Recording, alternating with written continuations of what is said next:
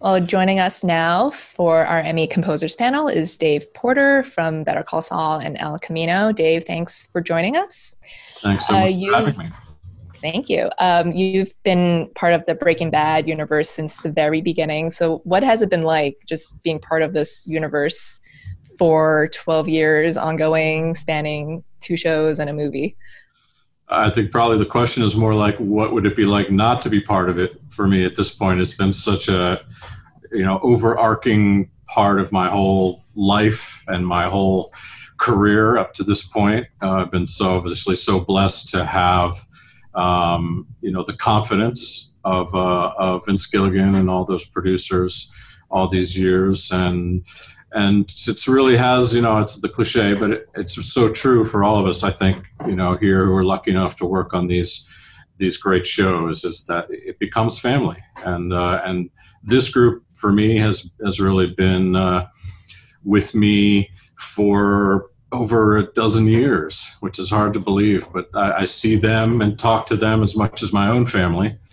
And they've been amazingly supportive. And even more than that, I think what's been so cool is how we push each other in a very positive way to always be better and always be pushing. They've made me a much better composer, even though they're not composers, but working with all those editors and the same sound folks and the same producers all this time, the last thing you want to be is the weak link in the chain. So you're always pushing yourself quite naturally to explore, and they've always given me that license to explore, and that license to fall on my face too, which I've done more than once on the path towards getting it right. I think a lot of people will beg to differ, but well, Better Call Saul it's a very different show from Breaking Bad, and it's reflected in your score as well. But as we come towards the end of Better Call Saul and lead into Breaking Bad, do you find yourself trying to incorporate more cues from Breaking Bad into Better Call Saul's music? If not exact cues, certainly the vibe, the overall sense of scope and dread that I think was such the hallmark, particularly of the Breaking Bad part of the series. And as we've gone along, it's been a gradual process. I think when we started Better Call Saul was one of the harder creative things I've ever had to do, because it was not that long after the end of Breaking Bad. It was all the same folks that I'm working with. But of course, they're asking for something as radically different as we can manage, which is hard to do, especially when you're coming off something that, seemed to be pretty successful for folks. And when we went about to try to reinvent for Better Call Saul, I honestly had questions about whether it was smart to be so divergent from the original series, since of course they are related. But now the genius of that has come through, and certainly not my genius, but the genius of the producers involved, who really set all of us, and I'm not, not just me, but the way it was shot, the way it's acted, the way it's written is all so different, particularly in those first few seasons of Saul, that now, as we've worked to incorporate more and more of the Breaking Bad elements, characters, music, and we get closer and closer to the Breaking Bad timeline, it's allowed us to travel that journey farther, because we started from such a position that was so different. Well, you're submitting Bagman, which is one of the best episodes from last season, and it was directed by Vince Gilligan, and it's very much in the vein of a classic Breaking Bad episode. And there's 2 pieces in there, which are similar but very different. But the first one during the shootout, it's from Jimmy's perspective, the shot from Jimmy's perspective, and I feel like the cues really match that as well, because it's a lot of distortion and confusion. So how did you go about composing that?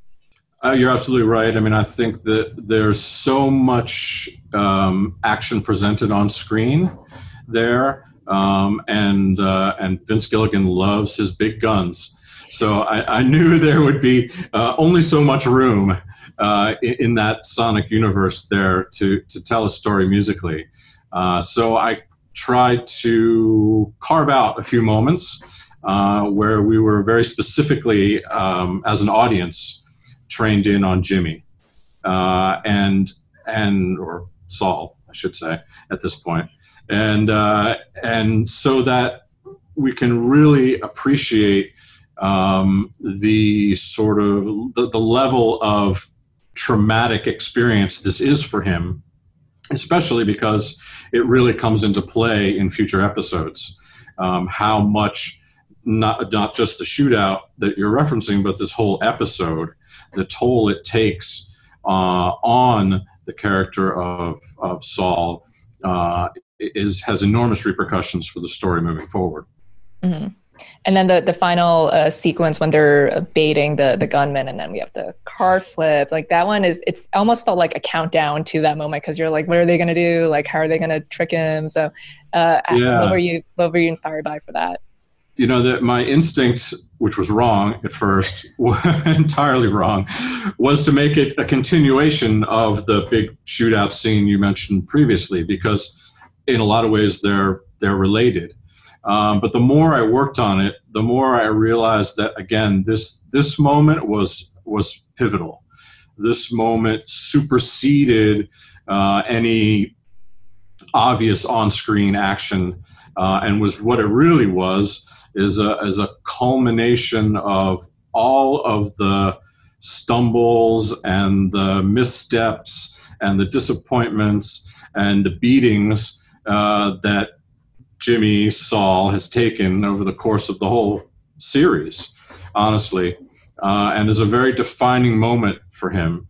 So I wanted to take it out of the element of an action piece, obviously still needing to include some of the dramatic what will happen as this situation unfolds, but again, trying to elevate is a sort of maybe an overstated word, but trying to lift it into make it, give it in a level of significance that it might not have otherwise. I hope that was the goal, anyhow. Well, I think you accomplished that. But switching to El Camino, like that's a film, obviously. So did that change the way you approached it, even though it's like the same people, character you composed for 5 seasons, but it being a film, did that affect the way you scored it at all? It did in some ways and not in others. I think the way we approached using music in the film was not wildly different from how we do in the series, but there are aspects of making a film that just naturally lead to a different way of working. And part of that, as folks know who've worked in both, is that in not always the case, but in the best case scenario, which I did have here on El Camino, you have a lot more time and more budget too, but more importantly, more time. And what that led for me was a lot more time to experiment, a lot more time to record live instrumentation, which we always all want to do all the time, but in a TV schedule can be very difficult to do. And most importantly for me, to be able to spend that time going back and forth with Vince Gilligan.